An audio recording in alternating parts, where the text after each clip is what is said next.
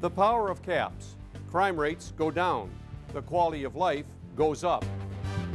I'm Peter Carl, and this is Chicago Crime Watch.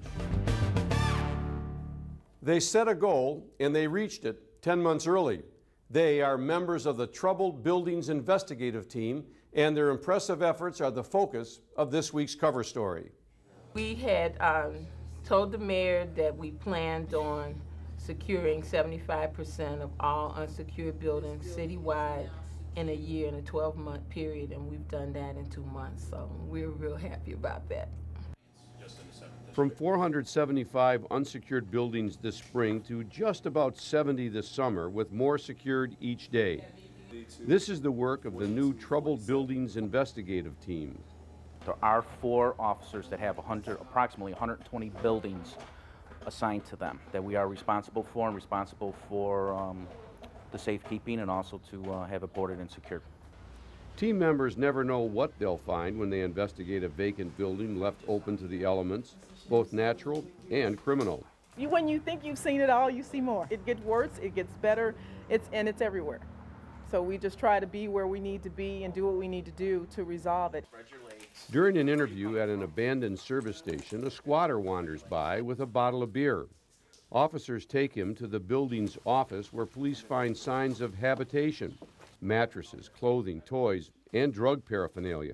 Several bags containing, actually with some residue in it, containing heroin, rock cocaine.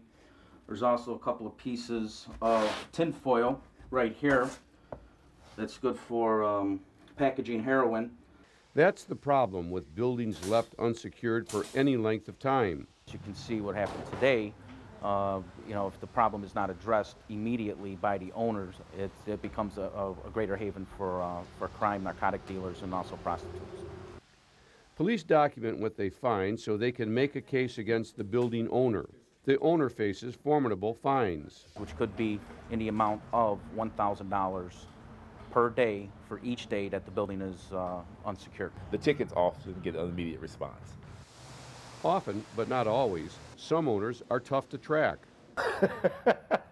It doesn't end. It's a constant battle because you're dealing with the actual buildings themselves, getting them boarded up. We have a team where we work with actual demolition lawyers. You have the lawyers, you have the actual inspectors who come out and inspect the property. Then you have to write and ticket the property, locate the owners. Okay, how many citations have we written so far on this location? On that location, it's had 4. We're out there identifying the vacant buildings citywide, also working with our partners on law, housing, and buildings to get these buildings rehabbed into receiverships. And we're not just trying to get them secured, we're trying to actually turn the properties around.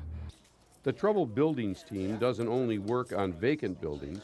The team has undercover officers who work on occupied drug and gang buildings, like this home on North Washtenaw, recently featured on CrimeWatch. If it takes a long time to work on a particular location, a lot of times the district doesn't have the manpower to do that, so they'll move on to something else, and then it's turned over to us, and then we go out and spend extra time on it. We really do long-term surveillance on certain areas and certain houses to make sure that the drug activities doesn't continue there.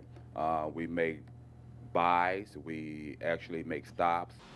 The team also co-hosts forums for landlords facing prosecution. I sincerely hope the information that we're going to be providing you will show you how working with us can help you solve a lot of the issues and a lot of the troubling problems that are plaguing your properties. So long as you're working with us and we're making progress, you're going to make your areas and your neighborhoods a safer place to live. These forums tell the landlords what they need to do to come into compliance.